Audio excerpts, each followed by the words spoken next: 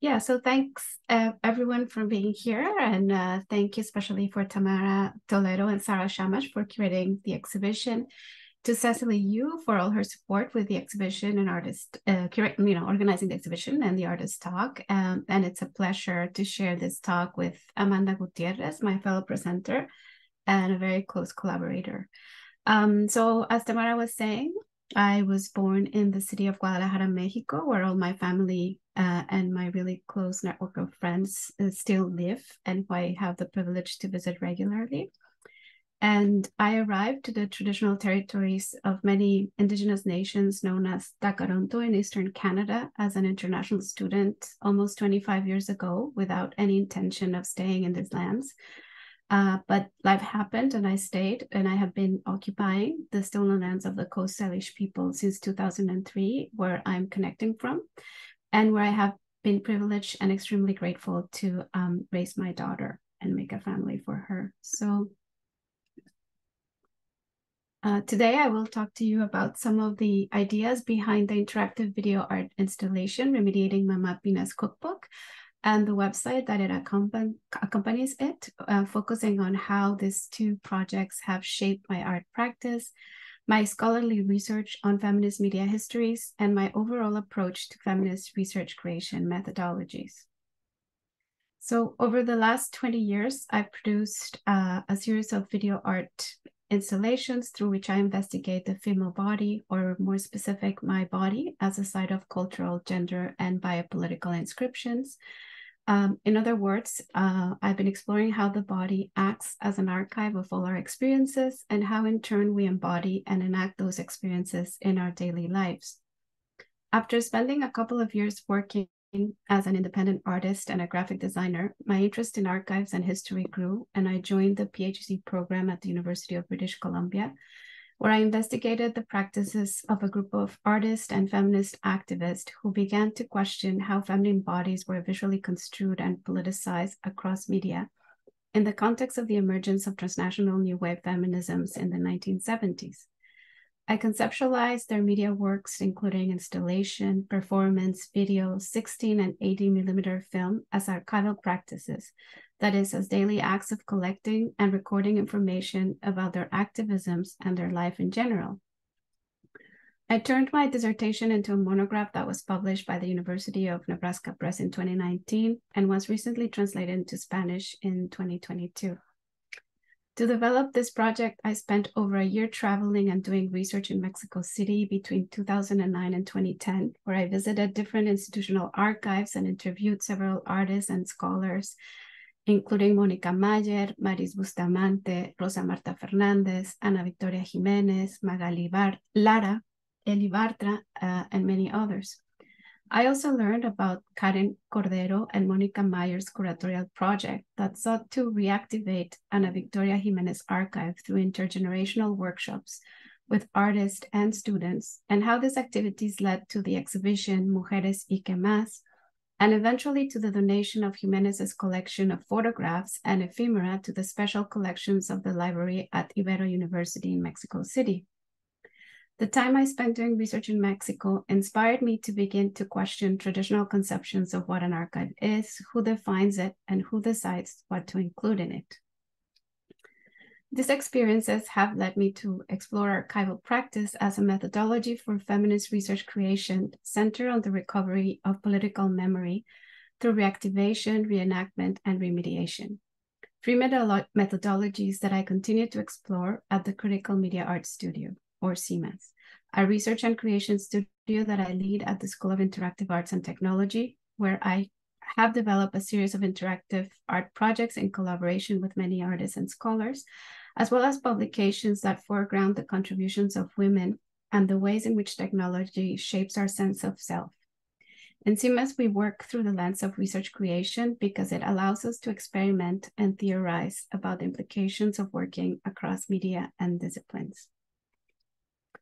So returning to the time that I was doing research in Mexico City, I also gave birth to my only daughter.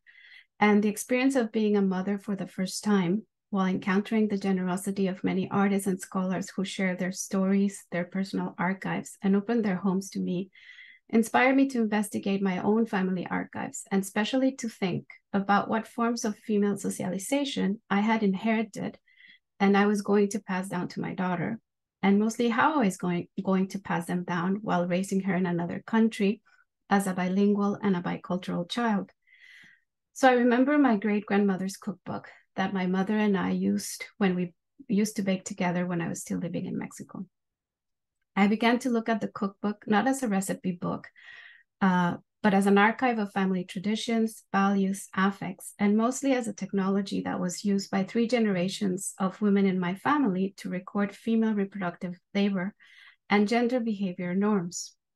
Mama Pina, my great-grandmother, began to handwrite recipes on this notebook around 1918, and then handed down to my grandmother Gabriela and her twin sister Teresa, who continued to write cooking recipes and kneading instructions on the book.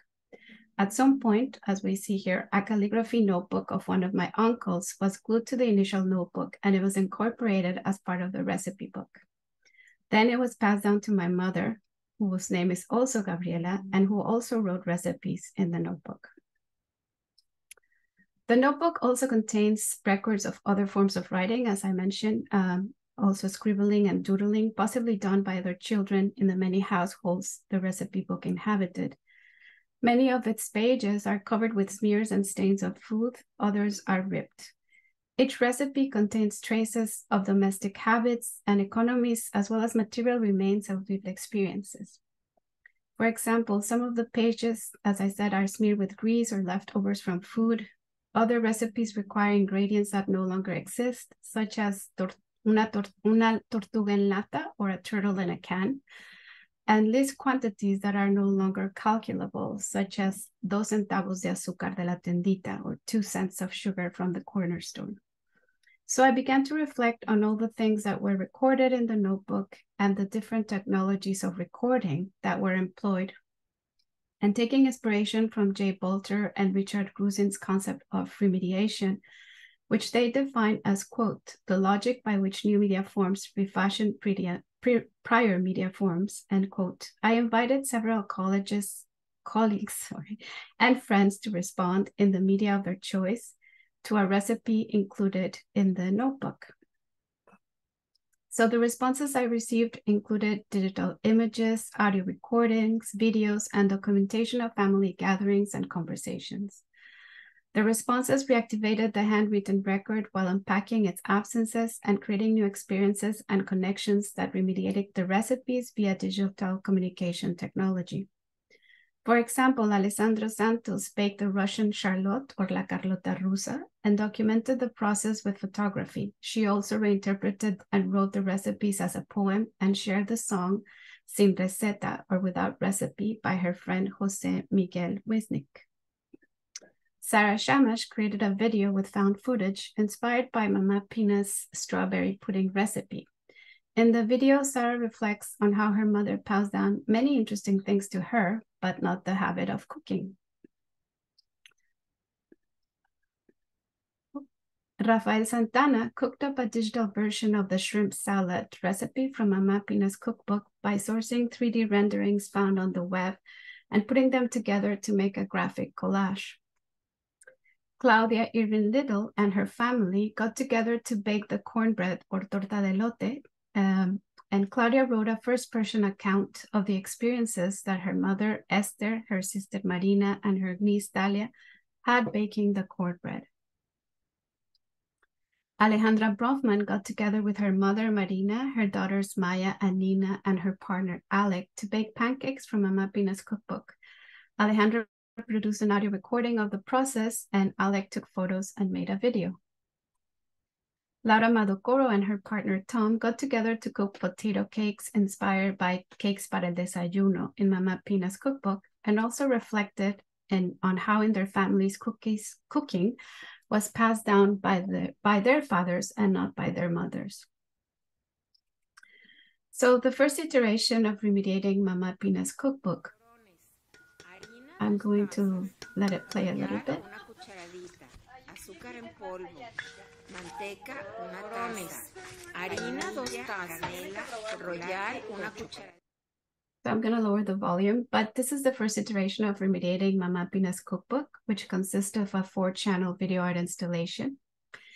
And for the second iteration of the project, I created a website that contains the responses to the cookbook and the transcriptions and the scans of the pages of the book that was included as part of a special edition of the Feminist Media Histories Journal on Feminist Data. So I'll play 2 more seconds with sound.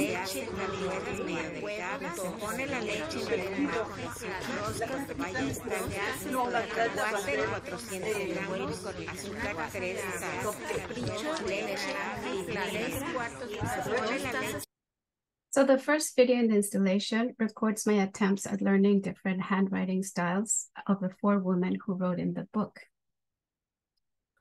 The second video features myself cooking one of the recipes, polvorones rusos, while my mother reads the recipe to me via Skype with the help of my nephew, Pablo Ignacio. They are in Mexico and I'm in Canada baking.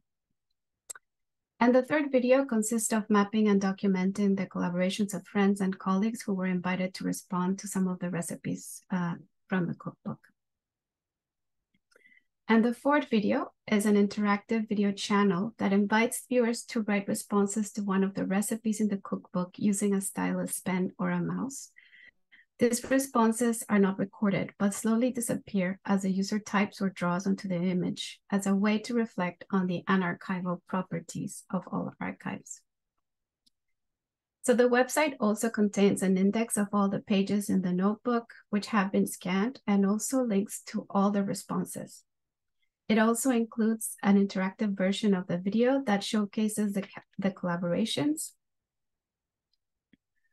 of all my collaborators in the book. Oh, sorry, I just lost my mouse and I'm trying to make it work. Oh, sorry.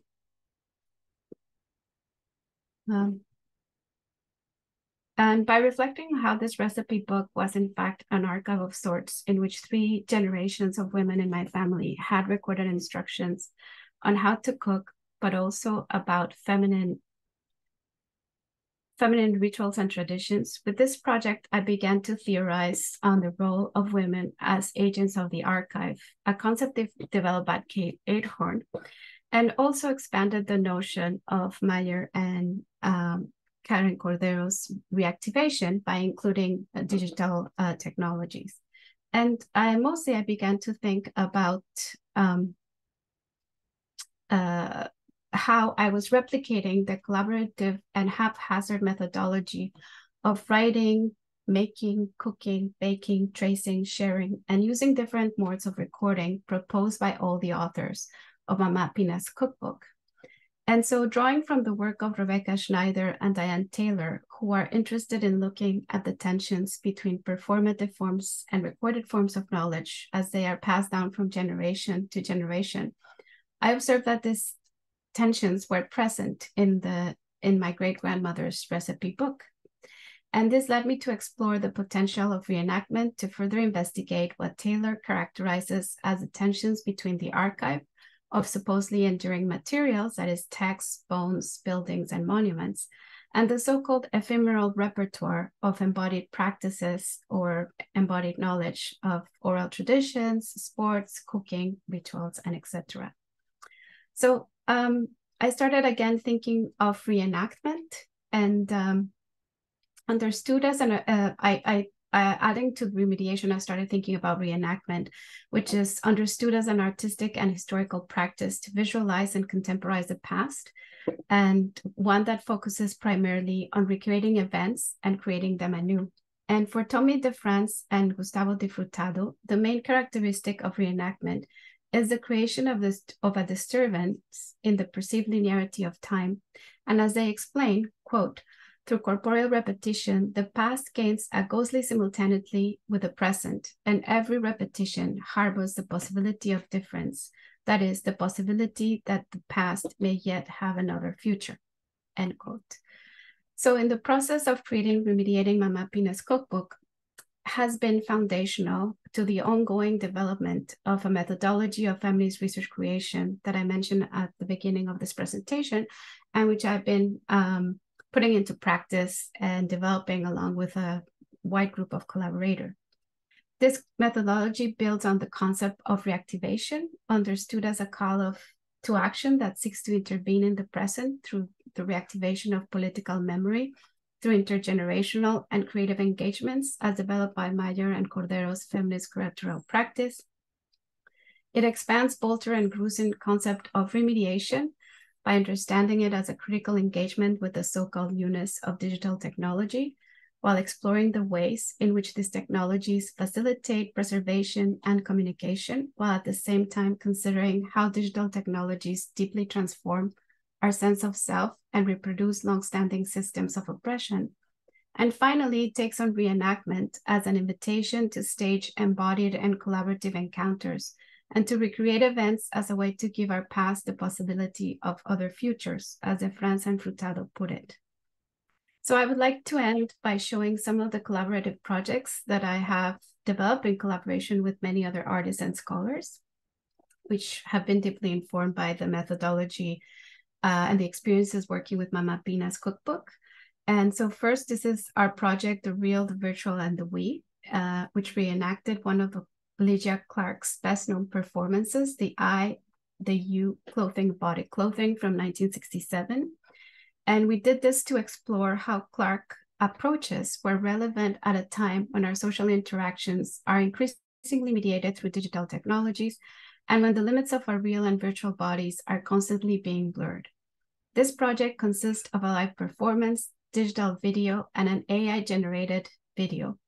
Similar to Mama Pina's cookbook, The Real, the Virtual, and the We casted a network of collaborations and relations between artists and publics to reimagine a past, but in this case, added computational algorithms as an integral agent and mediator of human and non-human relations. The integration of AI has led to a series of collaborative projects with Steve Paola, Prophecy Sun, and Freya Zinoviev, in which we use the female body inscribed by the lived experience of childbearing as a metaphor to reflect on the idea of the body as an interface between self and the other. In other works, sorry, this one has sound too.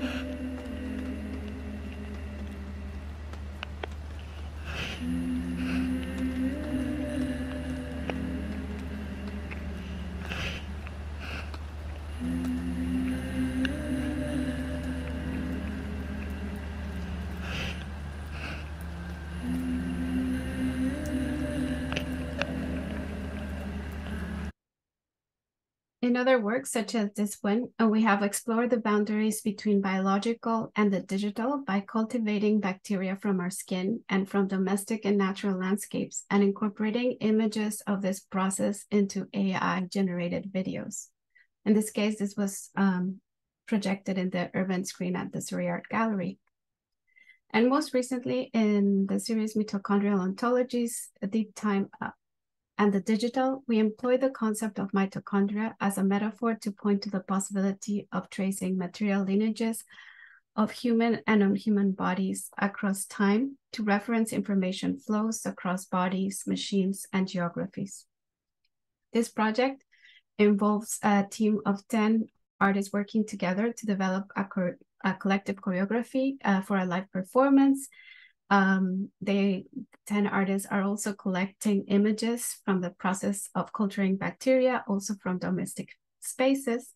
And finally, the objective is to produce another AI generative installation, such as the one you saw previously. And what you're looking at is a website in which we've archived all the different workshops and side projects that the artists have individually worked on as part of this workshop series that we've created to develop the choreography for the live performance. And lastly, another avenue of collaboration that is inspired by Mama Pina involves my interest on sound, art, and Latin American composers, which has led to numerous collaborations with a group of sound artists and activists who are interested in the capacity of the sonic to build intersectional, effective, and supportive networks of solidarity through the concept of sonosoroidad, which was developed by Amanda Gutie, who is a very close collaborator, and we see here. And what you see here is one of the most recent installations that we develop in collaboration with other 6 artists. And so I think it's a really great way to segue into Amanda's presentations. But before I do so, I want to share the names of all my collaborators with whom all this work will not be possible. And so thank you very much. And I look forward to your discussion. And I just wanted to share the link to see the Remediating Mama Penis Cookbook project. Thank you. And as soon as I get hold of my mouse, I will stop sharing. I'm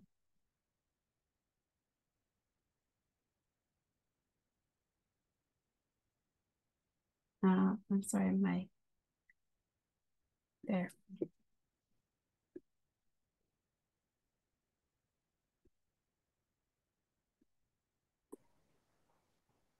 Thank you, Gabriela.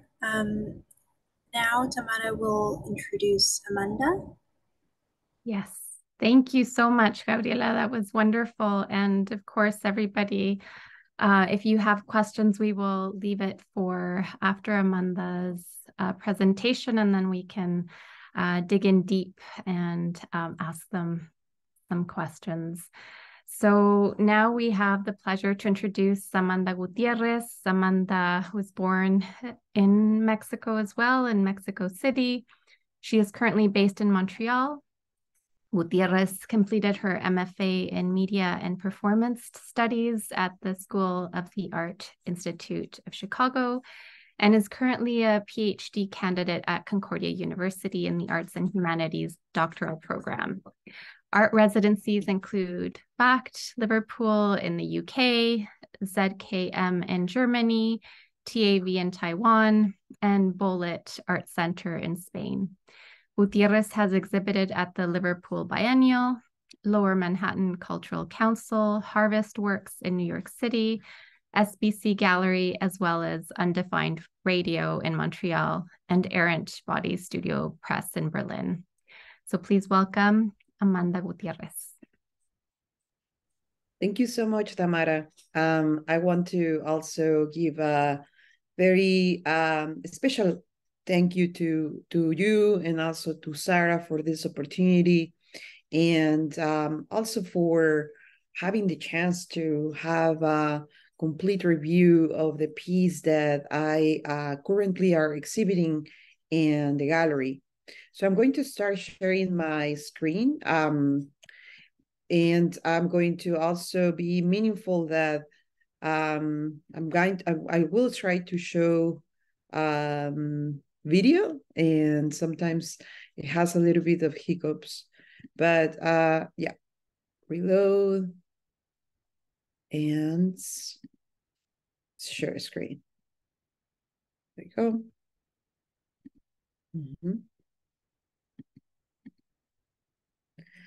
Okay, I hope you can see my screen right now. I'm having some issues sometimes with Google. I'm going to say while this is loading, there you go, that I'm going to focus basically in walking in lightness and how I arrived to walking in lightness as a piece. I want to give a special attention to one of the writers who is really meaningful for my work, and he has a specific writing about the borderlands, La Frontera, the New Mestiza, where focuses on migration. And these 2 paragraphs are very important for me, since actually it speaks volumes of who I am right now and how I find myself within living between the global north and the global south. In this case, in Canada now, but I lived for 18 years in Chicago. And then before that, I was living as in Mexico City. I grew up, born in Mexico City, and moved when I was 20 years old to Chicago. And I just want to read this to make an homage to Gloria Anzaldúa. Cuando vives en la frontera, people walk through you. The wind steals your voice. You are a burra, way, scapegoat, forerunner, a new race. half and half, both woman and man, neither, a new gender. And I'm going to start by tracking back my memory into this piece, which was created in 2006, which actually, as Gabriela was speaking on reenactment, is based on reenactments. I was a video teacher in a high school by then in Chicago. And I was able to record some of my students' memories of how they crossed the border. However, I never took their video, but I was trying to understand how can be the best way to represent those voices without being without emotionally being charged on what victimizing them, but neither I wanted to take the power that their voices have itself and their memories. I did an archive. I won't say an archive because it was not only a few voices, but several of these testimonial sort of histories that they consolidate my work over the years as a very vast approach of how we remember as immigrants or ways of traveling, ways of the journey from moving one place to another from multiple perspectives, but also multiple reasons. In this case, this is one of the reenactments. So in the video, I reenacted the voice, and you could see the light back. And then when you see the video, you hear the voice, but you don't see the face. You only see the outline of the characters. And this was during my MFA, and I was very eager to understand how these fictional stories, non-fictional stories about migration, and especially in mass media, are portraying either by hiding or either by like cutting sections of the individuals so they are anonymous. And to me, that was an ambivalent feeling as a viewer, because in some part, they are like taking away the identity, but also we understand these identities cannot be shown because it represents a lot of danger for those who speak. So I was analyzing through my performance this idea of how representation happens and how a representation within oral histories in testimonials can be traced, can be expanded and explored. So what I did was a documentary actually of my neighborhood where I used to live, which is Pilsen, that back then, now it's extremely gentrified, but back then was one of the main ports of entry for the Mexican diaspora. So I went to places where I was directed by other immigrants. I was living in that neighborhood, so by friends, by colleagues, by also students. And I was recording this kind of a visual archive of buildings that represented or have a meaningful and historical past for the Mexican diaspora. So this is one of the stills. But what I did for my MFA was reenacting live performance that, for one hand, had all these voices, and they were reenacted live by also another person, another Latinx person live, which differ on gender and differ of age. But that differentiation, that dissonance, it was important to me to actually create the alienation effect that Bertolt Brecht speaks in terms of how do we construct a documentary, how do we construct nonfiction within a live performance, but also how these voices have different forms of representations within a live on stage event.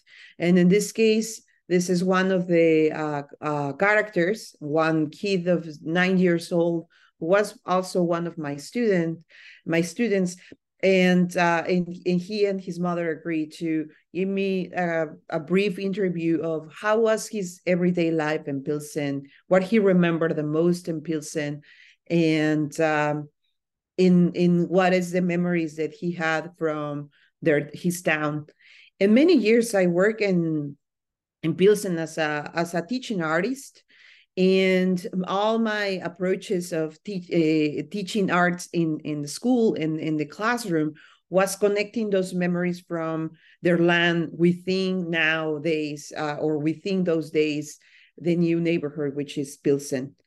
And therefore, tracking memory was another tracking memory, but this is an animation series, was an important bridge for me to understand how immigration and memories of migrants can be represented not through neither their voice. In this case, I only ask for the participants or collaborators, I will say, because for me, there were more collaborations. It's a collaboration of work where we share a story. So I share my story of migration.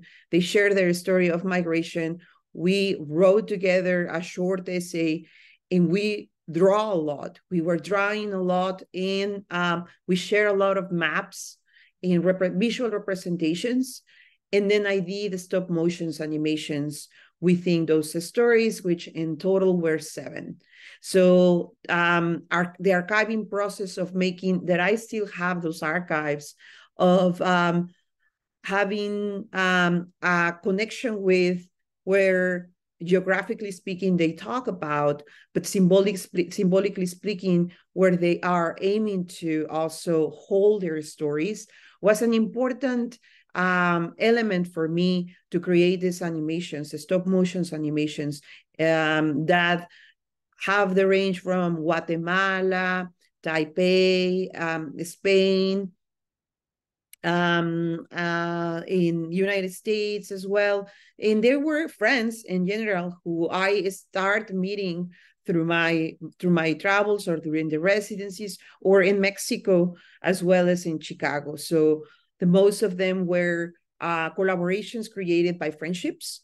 And after the process of creating the animation, of course, I asked somebody else who have a symbolic connection with the original collaborator, with the person who provided the story, to read their story. So the voice was also written by somebody else, and the narratives, each animation is 7 minutes to 5 minutes long. So there are seven animations from this animation series that I think holds an important relationship with the archive. Another important video series that I want to jump into is Topografías del Tiempo, which the first one was created in Liverpool by 3 immigrants, or in collaboration with 3 immigrants. The second one in Mexico, Chicago, and the third one in Quebec, Montreal. And the interesting part of the first and the second one is that 2 of the stories that were portrayed in these triptychs were actually taken by an archive.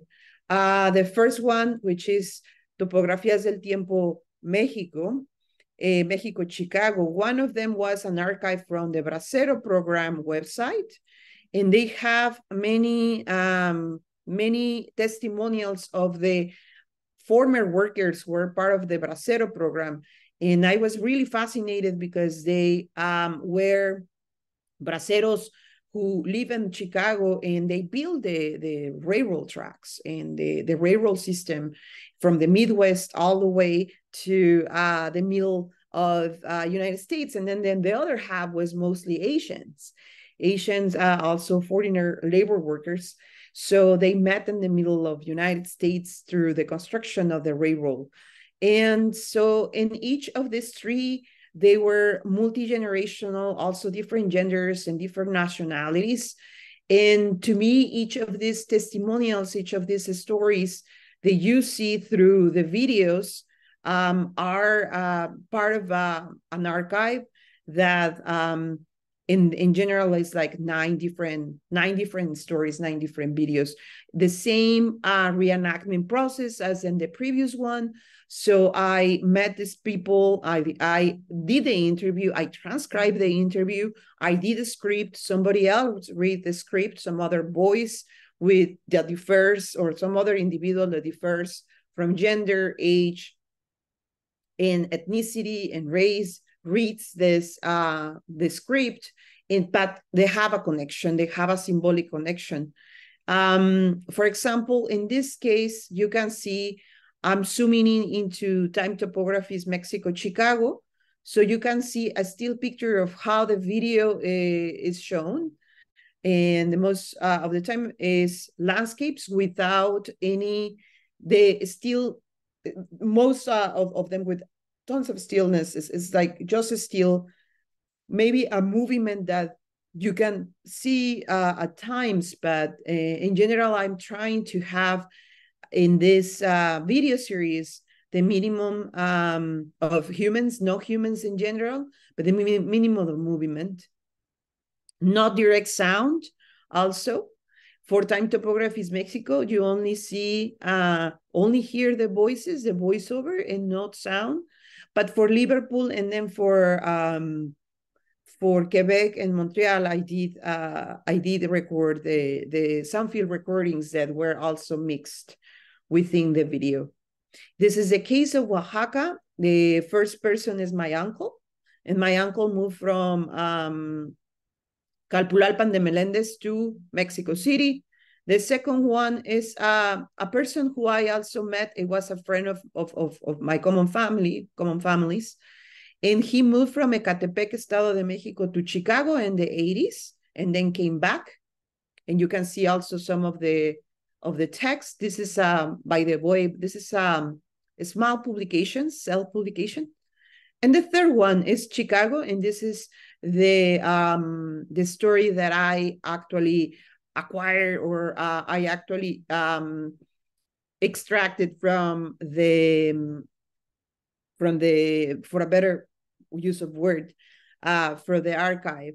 And he born in 1919.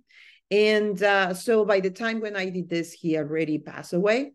But there was no direct contact with the family or anything. It was just a recording of his voice. So it was difficult to trace back more information or trace back this video to members of his family. And this relationship with the soundscape started growing on me and also on my practice. So I'm going to make a huge jump into now the piece that you see in the exhibition, that is Walking in Lightness. In the exercise of walking, I use the sound walk as a critical tool to analyze the urban environment, as well as psychogeography, as a vehicle to understand the aural experience. The soundscapes recorded during my sound walks are the primary medium used to connect my listening experience as an immigrant woman of color. The personal interactions and the identification of some landmarks serve as a significant points of reflection.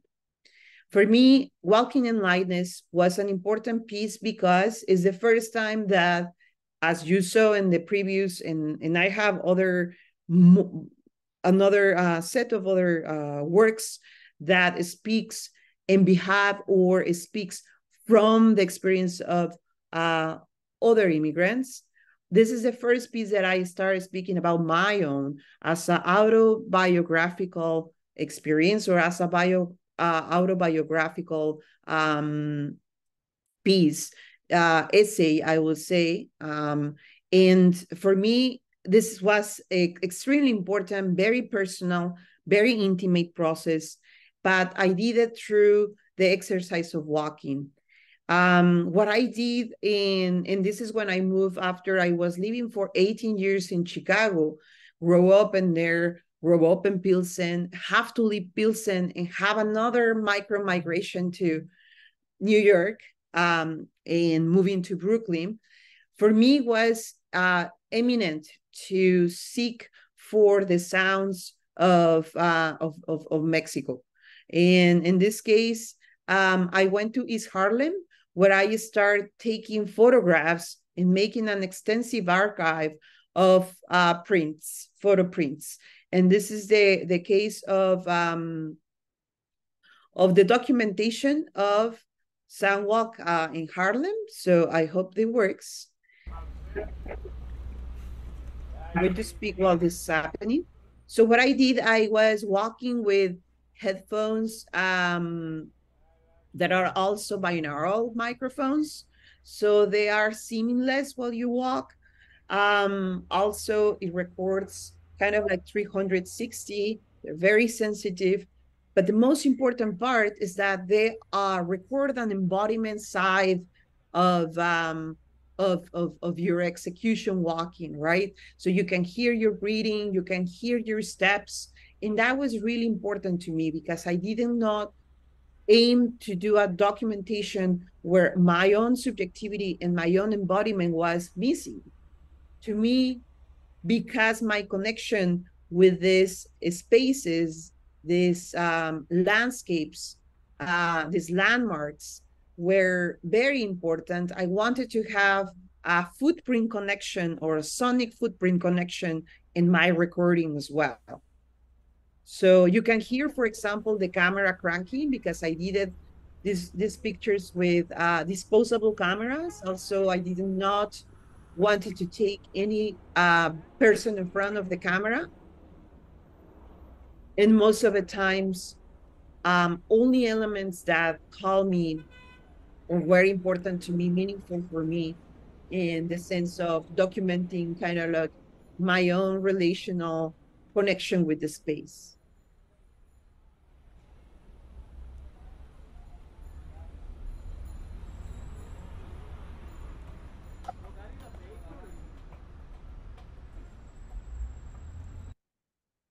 And after this, then I start thinking about what it means for me to move to United States.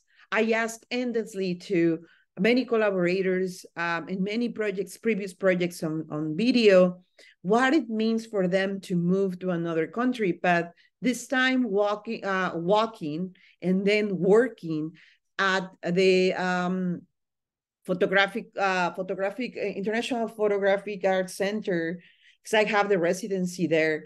I have the chance to make prints. So while I was working in the in the dark room, I was questioning myself why I did move to United States. And the question is present in the document, in the essay that is now exhibit in the gallery, in Sur Gallery. And basically for me was the danger to exist as women in Mexico is very dangerous right now, and it used to be dangerous back in 2000. And so gender violence was one of the main and most important reasons why I moved to United States. So I reflect that through not only the prints that you will see, but also in the video that I showed I'm showing in the exhibition, which I'm just going to play the first 2 minutes.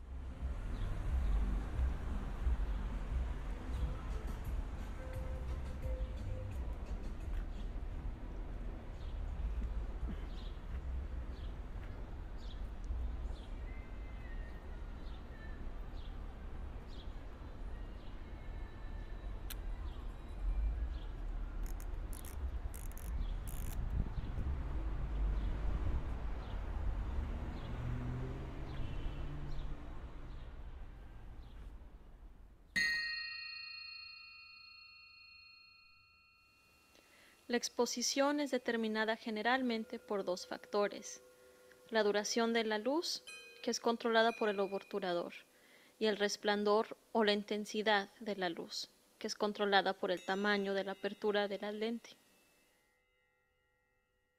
Me gusta ver el negativo de mis fotos proyectado en la ampliadora.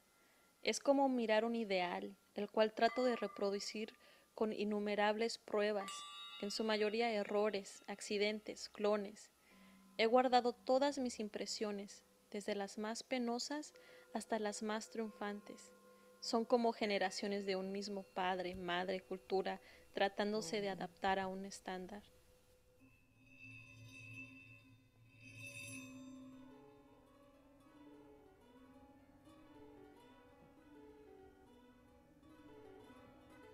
How can anthropology define the day-by-day cases of feminicides in my homeland? Are we safe here? Are we safe here? Are we visible or targeted? Are we visible or targeted? I cannot express how the nights were so dark that they allow me to wake up alive. I cannot describe the feeling of seeing women with less luck disappearing. That's why we're moving here. At least that's why I move here. Where there is some noise on the sidewalks. I moved here to feel safe. To keep the ground as Keep the ground as my floor. To step into my own history. To tell further generations. To tell further generations my own story. Without being an anecdote of survival. So I make this relationship between the dark room as a space where I was reflecting this, but also the processes of printing as the processes of adaptation, as a metaphor of the process of adaptation, where you are more clear, you are more visible, you are more sharp, as soon as you are adapting into the light, the correct lighting, or the correct approximation in the lab through these chemical processes. And also in relationship of myself understanding why I was, I decided to move for good to this territory. And to me, honestly, it's still being a question that I still shaping and still like thinking through. It's not in process. It's always a process that keeps evolving through many different adjustments. And to me, this metaphor of printing, this metaphor of creating the perfect picture is actually very similar to the failure that I feel that I have, or this process of fail and test that I have every time that I move to a new space, in this case now, and even in Montreal. And so I wanted to define these questions, and these are some of the questions: the metaphor of visibility and invisibility as an immigrant in the United States, what it makes us to define ourselves in a space, how placemaking is an important factor for the visibility of our identities. Are these identities defined by a collective body or a collective thinking, or a collective also way of approaching culture? Is the immigrant body visible or invisible when it's culturally assimilated? So all these pictures that you see were pictures that I developed through the walking, through in the dark room, but they were pictures taken during my sound walks. And then I started working with collages. So in the first iteration of this piece, they were prints. The prints that also some of the prints that you see at Sur Gallery are part of this body of work. But these are other prints that I still have, and I developed in terms of questioning these relationships between placemaking in specifically some of the observations that I had while walking in Sunset Park, Harlem, and yeah, these two neighborhoods mostly. And for me, it was important not only questioning relationships of migration, relationships of taking place of a culture, but also from the gender perspective, what are those questions of assimilating myself within the culture, being a Latinx. And to me, the experimental animation that you saw and extracts that you see during the video are, as I say here, experimental cutout animation has the possibility to link the cognitive side of the sensorial experience, of the sensory experience of the soundscape, with the perceptual capabilities of abstraction for the recognition of geometry and architecture and light, subtracting and mixing them through visual techniques such as the photographs and collage. And then this is a picture only for the first iteration, but I want to say that as you can see, all these pictures that you saw previously in the soundwalk, in the video soundwalk, were printed, and they were like probably terrible prints because I was experimenting in the lab.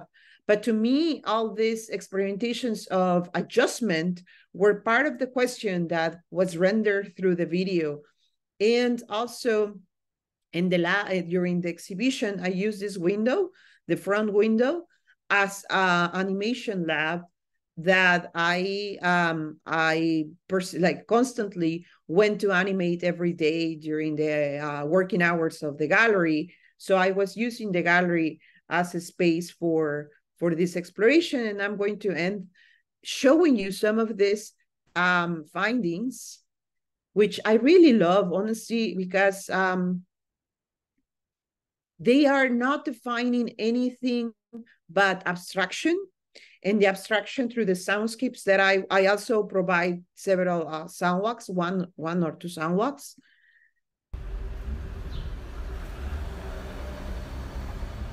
These are the soundscapes of Chinatown, because this gallery is in Chinatown, Manhattan. So these are basically cutouts extracted or used from the whole archive of prints that I developed during the residency. The residency was during a year, lasted a year.